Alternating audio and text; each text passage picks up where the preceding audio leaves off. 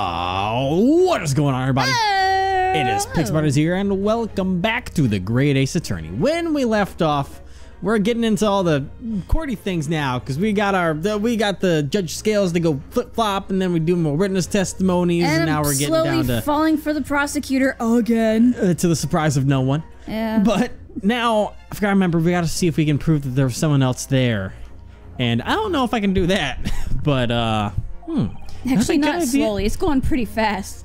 Yeah. Do I have a good idea who it could be? I blame your voice, Evan. Do I know who is sitting the witness's blind spot? I mean, I'm gonna say it because I have no idea. Because if I look at the court record, so there were 4 people according to, was it 4 people overall? Yeah. So we had Adam up top and Oscar up top. We had Beppo the driver. Poor Beppo. We have our victim, and then we have Cosney McGundle.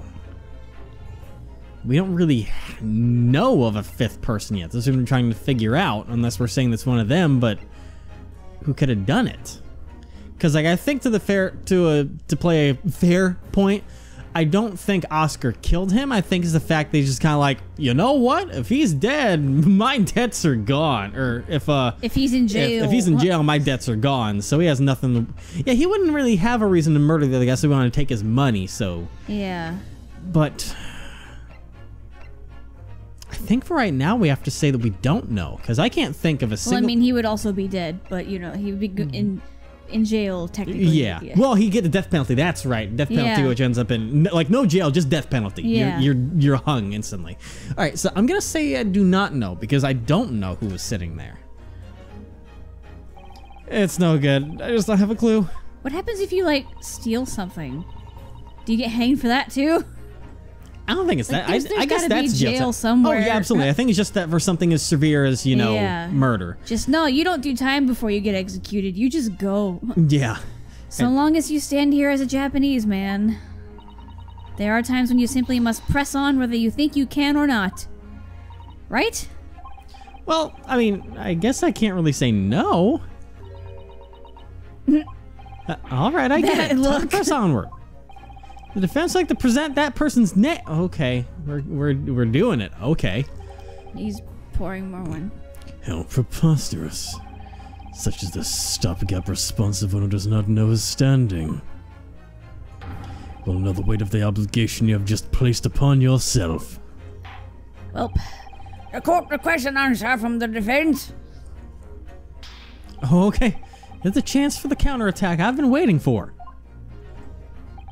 On that night when the crime took place, the person I believe was sitting in the blind spot is, well, actually, this has to be our argument, is that McGundle must be the one in the blind spot, and that the murderer was in the seat that was next to the victim.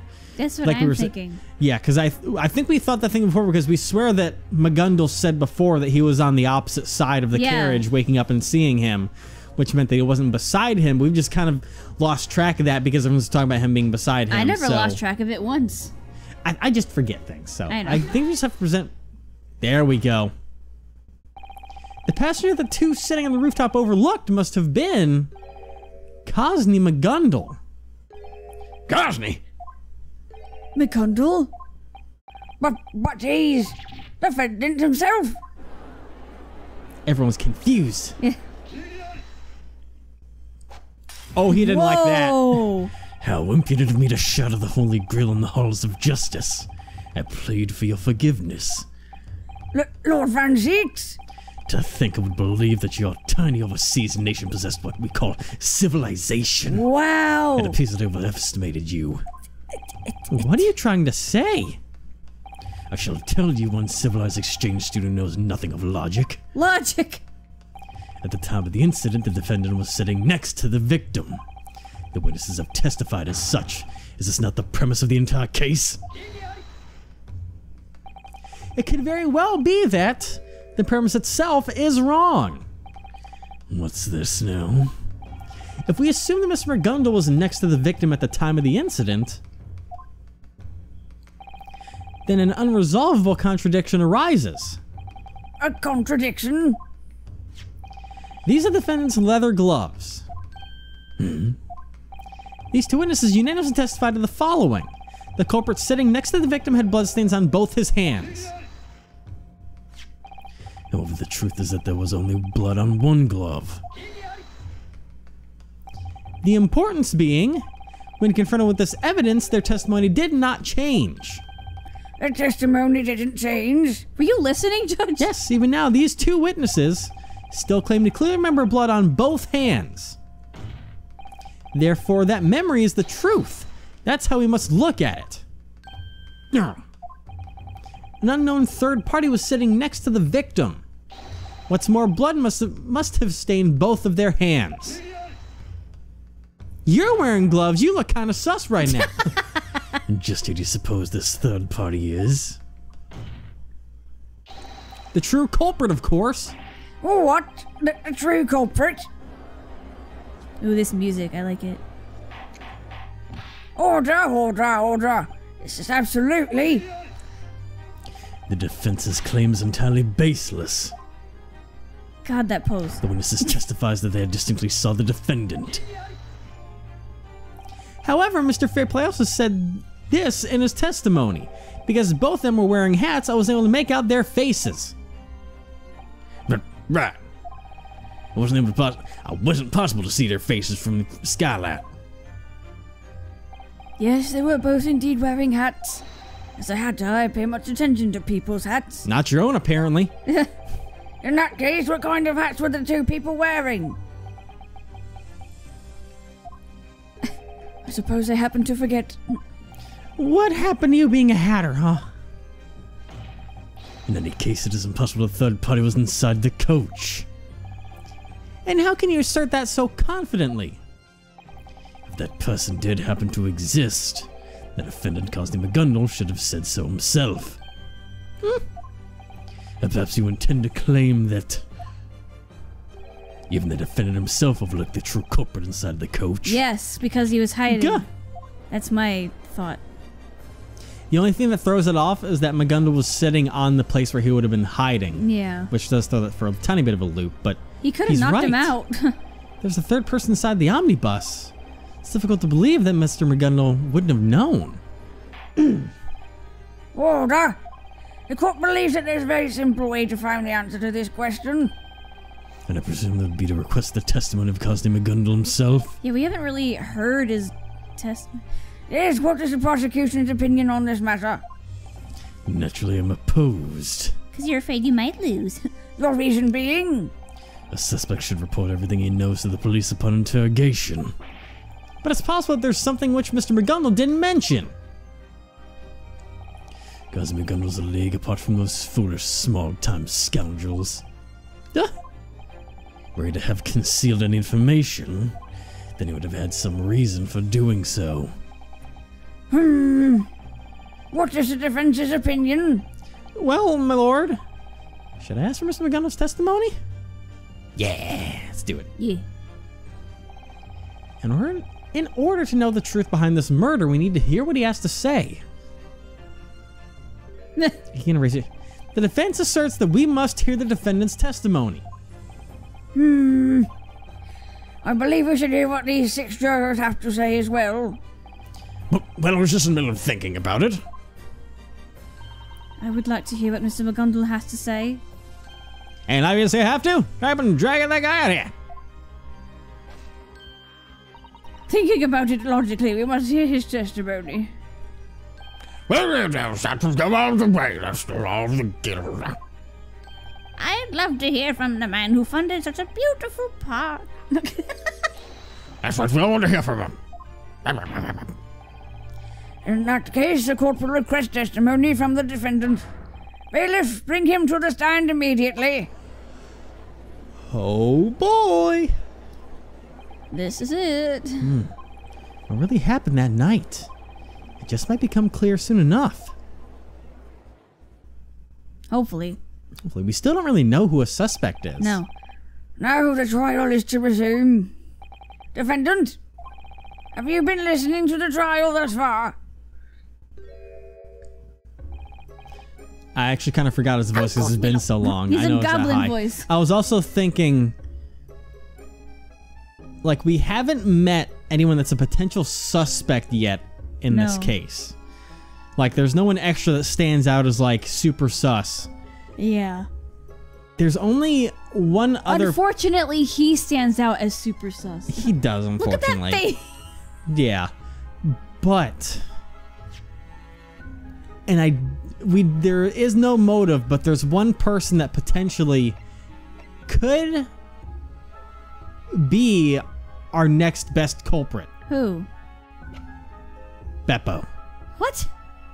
Think about it. He's the driver. He could have locked the cabin. He's the one that took extra pence. I don't know. But it's definitely... It wasn't Beppo. Well, it's definitely not these two. Have you seen Beppo? Yeah. He wouldn't be able to accurately aim a knife. Well, you know... He would hit the seat next to the guy. I mean, he's more likely than Oscar Fairplay and Adam Lady first. Watch And then it we be have Lady no one first. else. Dude, that would be... I mean, he hasn't really played any crazy part in this. Yet. Apprentice Milliner. Okay, anyways. Do you need to look up his voice real quick? Of course, my lord! That was not that. Not like that, It was but- not that. Of course, my lord! That it wasn't that either. What was it then? We need to. He's a defendant. This is important. Ah, crap. Hang on. Alright, I think I've got it, unless I immediately forget, which I might do. But anyways, we're back. Did you already say let's seek 2 questions? I don't think I did. We seek the answer to 2 questions. First, does this so-called third party in the omnibus really exist? Nope. And second, if this person does exist, why did you withhold this information from the authorities? Dear me, how impressive you all are. I can't hide anything from you. What is the meaning of this, witness? The contrast of these voices. To tell you the truth, I've been on the show, whether to mention it or not. Mr. Gundle. Well, it's just as a good barrister says. It's true that there was another person inside the omnibus that night. What? There was a third passenger? And let the passenger escape from the crime scene. Uh. What? What? I Ow. love the what. What? What? He's not happy. It's too late for such a weak excuse, Cosney McGundle. I'm really, really sorry, Lord Berg von Zieks. I waited until the police as soon as I was arrested. Honestly speaking, my reason for doing so may be a bit questionable. And that reason was? I didn't want to get innocent youth involved in this incident. What's this? If the police knew of her presence, she would surely be suspected, arrested, and maybe even brought to court. I wanted to keep that from happening. One can't wound the hearts of the youth when they have their whole futures ahead of them, right? Then, who is this innocent youth you speak of? He's like, well, if I told you. Well, I wouldn't know. Oh. You wouldn't know? After all, I met her by chance in the omnibus that night. There's not a single reason for us to trust this man's fairy tales. The prosecution asserts the defendant's remarks are not worth listening to. Perhaps this young lady is, even now, watching over my trial from the audience of this courtroom. Huh? Smoke, eat, Was that Smoke in the case of a signal? What? What's going on? Naruhodo, we're in danger. Get down close to the ground. But if the defendant escapes, secure the omnibus. The court declares an emergency recess. The bailiffs will capture the defendant and assist in evacuating the courtroom. Uh-oh. Jesus. We were then forced out of the courtroom by the bailiffs. Everyone wanted to get out first, and it descended into mayhem. As they tried to figure out what was going on, the trial was momentarily suspended. Uh-oh. He looked over to the left. He and that was did. like a signal. It was. It's like he knew they were there, and then bang. And now, I guess we'll see how this He's takes. in cahoots with somebody.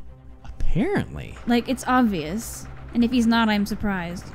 What the hell is going on? You're supposed to be the good guy, Cosney. Yeah. What on earth just happened? Naruhodo, I think I have a grasp of the situation. Susanoo! It appears that a very potent smoke grenade was detonated. Smoke grenade? Like those smoke bombs ninjas use? They are terrifying. They are verifying the safety of the court now. Preparations to resume the trial are underway. Just who would do something like that? Someone attempting to escape from the Crown Court was captured by the bailiff. Attempting to escape? Well, that's one way to put it. Indeed, it was a young girl about 15 years of age. A young girl? Could that be the third passenger Mr. McGonagall was talking about? I believe so too. I knew it. The third party really did exist. Whatever happened to Mr. McGonagall? There's so much I have to ask him, but he hasn't returned to this lobby. Seems he was summoned by the prosecutor's office to be pressed for information. That young girl is accompanying him as well. Just who is she? And why did she come to this trial in the first place? She know it'd be risky, and I doubt there was anything to gain from doing so. I also have one issue I am curious of. What would that be? It's the 20 pence. Huh? Why? According to what that coachman Beppo has testified, on that night the fee was at 5 pence per person with 4 passengers on the ride. So the total is 20 pence. The sum matches up perfectly. However, here we have a 5th customer appearing. Once again, the sum of 20 makes no sense. Huh. That really is strange. Attorney, head to the crowd. Preparation trial is resumed complete. It will resume in 5 minutes. Got it. I'll let her immediately. In any case, I believe that this girl will take the witness stand. I assume that the contents of her testimony will determine the outcome of this trial. Shall we go in, Susanoo? No, let's stay out here, you dumbass. We're going in, of course. Let's. Okay. What is going on? 18th February, 1 p.m., Old Bailey, Crown Court. Who is that? I assume that's her, but who exactly is her? That young girl next to Mr. McGonagall. Looks like she's the one who caused that ruckus earlier. Now then, the court's back in session for the trial of Cosney McGonagall. Lord Van Zitz, Yes, my lord. could you please explain the origin of that strange smoke from earlier? We believe that a military-grade smoke grenade was detonated here. Military grade. Military grade? But why is that being used here?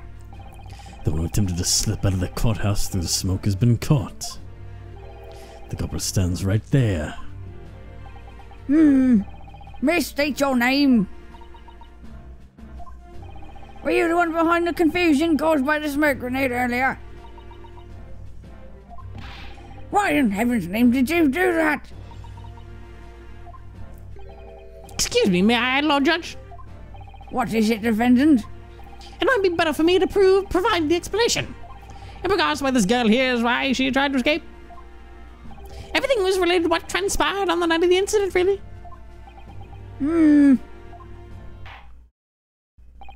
Very well then. Court orders the defendant to testify. Speak in regard to this incident in its relation to this young girl. I wonder what exactly happened during the incident that face. night. If only I could have heard about all of it before the trial started. God. Alright. In relation to the crime. That night I had seated myself in the back seat inside the coach. I had not left for sleep. Sometime later I was woken up by an abrupt, loud sound accompanied by a small scream. In front of my eyes lay a man. I helped him up and sat him on the seat. Then, trembling with shock, I investigated the area where the scream had come from. To my surprise, there was a young girl hidden there, covered and tight and quiet as a mouse. Wait, what? What? What? Not sure if I completely understand, but essentially that young girl, she was riding the omnibus when the crime occurred. You are correct, as the good master asserted earlier. There was indeed a 5th passenger on that omnibus.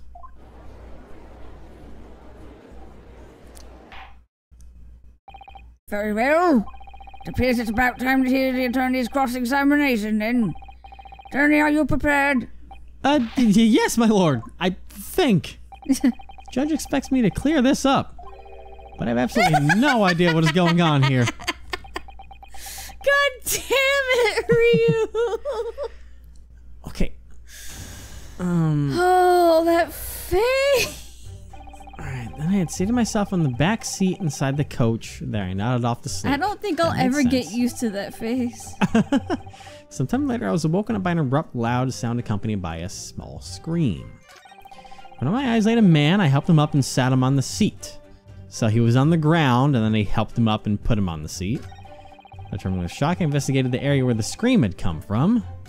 I was surprised there was a young girl hidden there, curled up tight and quiet as a mouse. But that makes it seem like if she was hiding, you'd think that would mean that he'd found her like in that seat compartment. Yeah. But wasn't that on the other? That was on the other side where Mr. McGundle was sitting. That was on the back side of the coach. What the fuck? I mean, everything was reversed, but that wouldn't make sense. Oh god. Okay, we're gonna go to the beginning and press it. All right, so you're in the back seat of the coach. They're not asleep. When you got onto the omnibus, was anyone else on board? No one else was on the coach, nor up on the rooftop seats. In other words, the defendant was the first passenger. Indeed, I was merely sitting comfortably on the back seat inside the omnibus. By back seats, do you mean? Why, as you yourself so excellently pointed out just now, my good master, I mean the seats directly across from where the gentleman who sat instead was sitting. It was the most comfortable spot for me, you see. After all, you can't be seen through the skylight from there.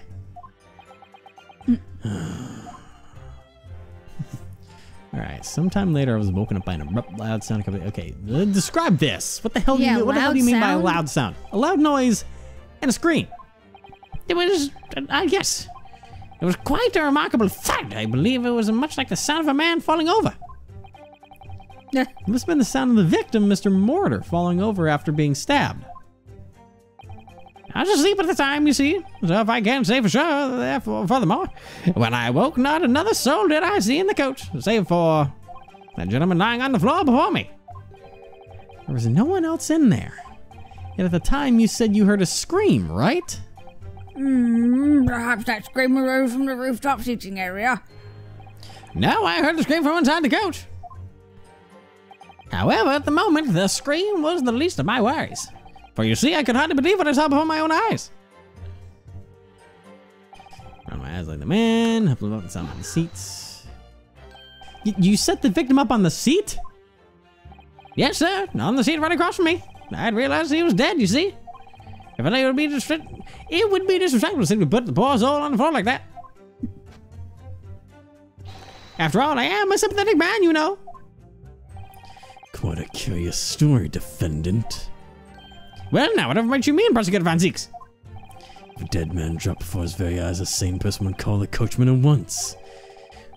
Were they an average principal of London, that is? As you well know, I hold a rather blind profession. You're referring to your business as a salary lender, correct?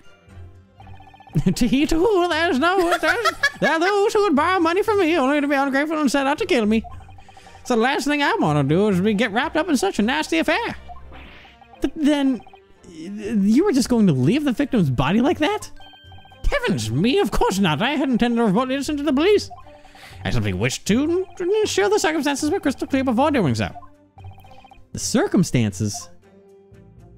Indeed, I thought it a good idea beforehand to investigate anything that struck me as strange. Like where the faint scream I heard really came from, for instance. That would strike anyone as strange, wouldn't you say? The scream he heard alongside the victim falling down, huh? Trembling with shock, investigated the area with the scream. So, I mean, that's so weird. Excuse me, but what do you mean by that? Correct me if I'm wrong, but weren't you and the victim the only ones in the coach? Correct, at first glance in any case. At first glance? What does that even mean? Yes, indeed, imagine my shock when I heard that tiny little scream. And it came from directly beneath my rear. Yep. What in the... But beneath her rear? Right then and there, I lifted up the seat cushion. As it turned out, under the seat was a trunk. Naruhodo, we can take a look at the omnibus too. Come to think of it, it was submitted into evidence, right? Maybe now would be a good time to give it another good look. Anyway, after that, I went ahead and peeked inside the trunk. I guess we'll go ahead and take a look. Yeah. There's a young girl hidden there, curled up, tight and quiet as a mouse. All right, number one, I don't want to present it, but I do want to look at the omnibus, step inside. Even though we already looked in it, the game's like, hey, look in it again. Yeah, well, it also said take another look, so maybe we'll, hello, open sesame. All right, open, and let's take a look at what's in there. No, you have to do the handle. You did the seat. Oh, whoops. There we go. There's a handle attached to the seat. Whoop. The trunk seems to be empty. There's nothing inside at all. What is this feeling in the back of my mind? Yeah, that was not empty earlier. Yeah, no.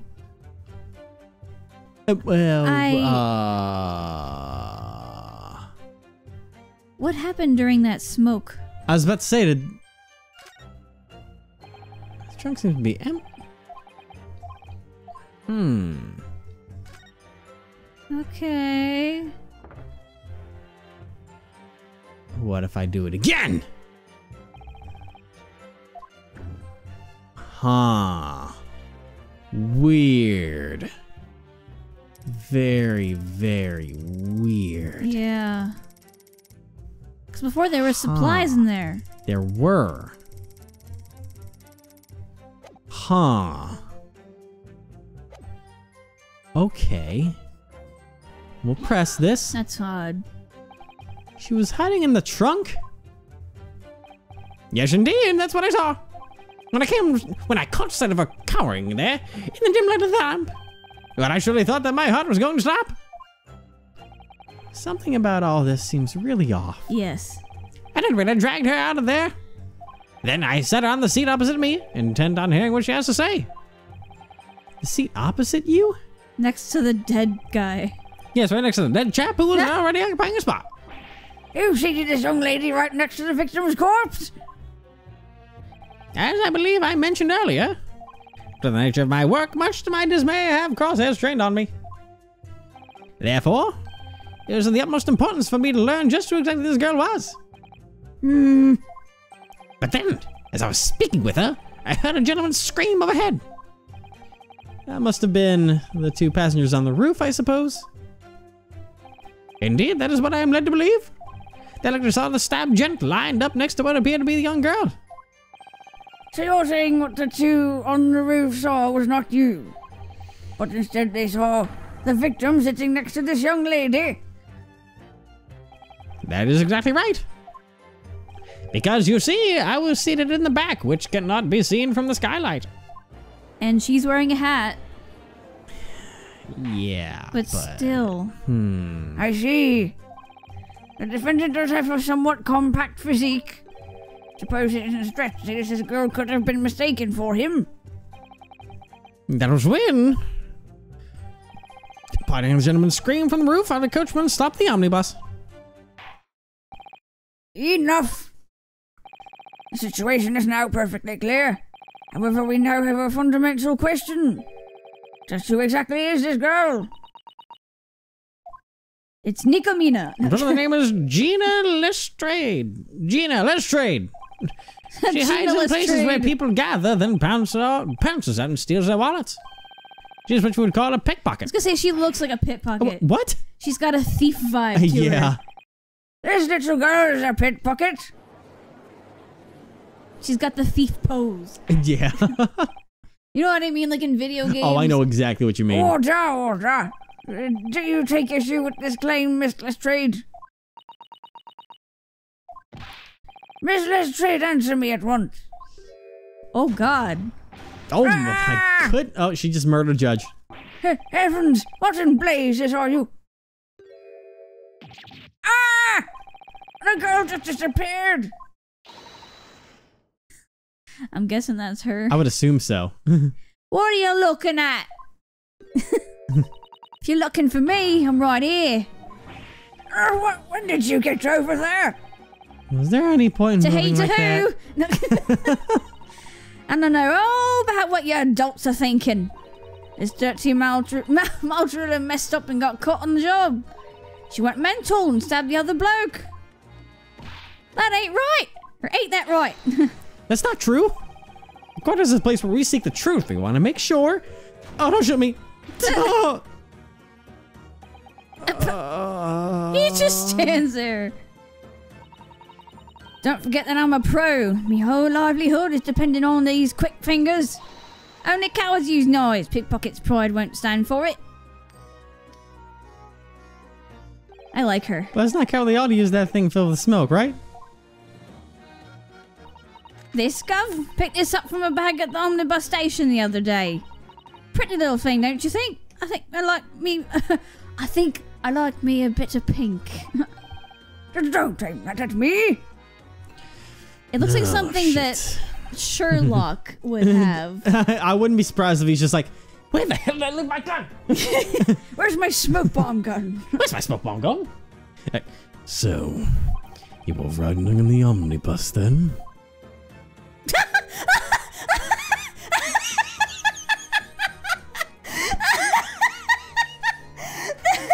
That sassy look. That sassy face is gonna have to sit there for 23 and a half more hours until next time. I love Gina.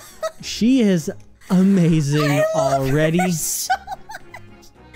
She's just Oh out my there. God. She's like, bitch.